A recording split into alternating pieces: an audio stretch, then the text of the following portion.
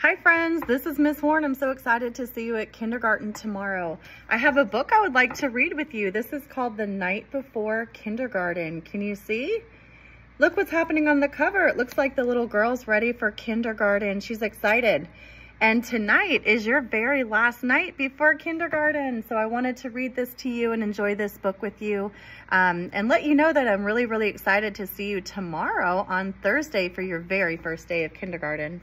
Here's the title, The Night Before Kindergarten. And the author is Julie Durrell. She's the one who wrote the book.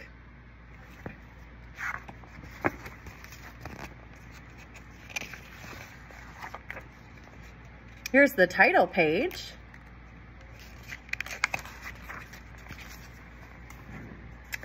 "'Twas the night before kindergarten, and as they prepared, kids were excited and a little bit scared.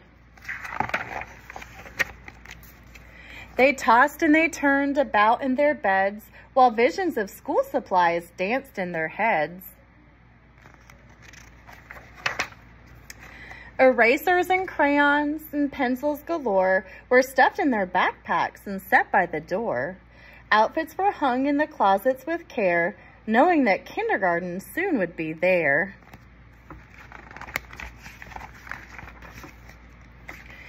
In the morning it came, school starts today. Would the teacher be nice? Would they still get to play?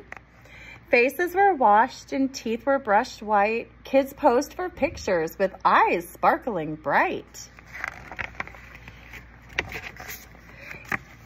Parents packed snacks and kids hopped in cars as if they were boarding a spaceship to Mars.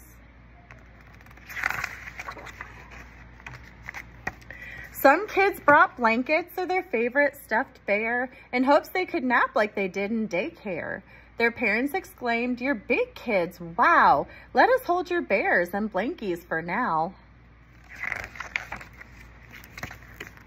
The parents were worried their children would cry if they left them at school with just a goodbye. So they told their darlings, "If you want, we can stay and make sure that everything will be A-OK." The teacher then greeted each one with a smile and invited the students to stay for a while.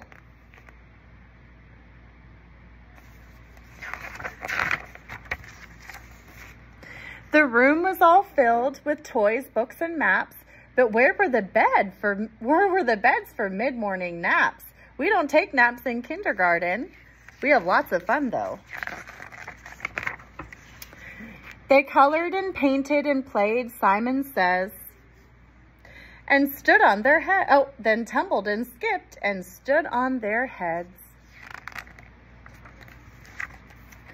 They sang silly songs from beginning to end. Within just a minute, each kid had a friend. They're having lots of fun in kindergarten, just like we're gonna have.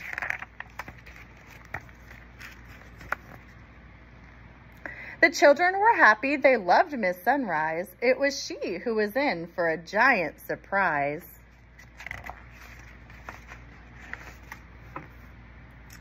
When what to our wondering eyes should appear, but sad moms and dads who were holding back tears. Their noses so sniffly, their eyes red and wet. This was the saddest goodbye Miss Sunrise had seen yet.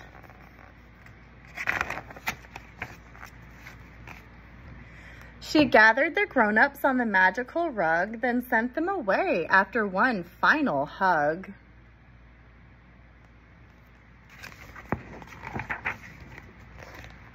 The children all waved from the door of the school. Don't cry, Mom and Dad. Kindergarten is cool. I am so excited to see you tomorrow for kindergarten. Don't forget to put your jitter glitter underneath your pillow, and I'll see you tomorrow. Bye, friends.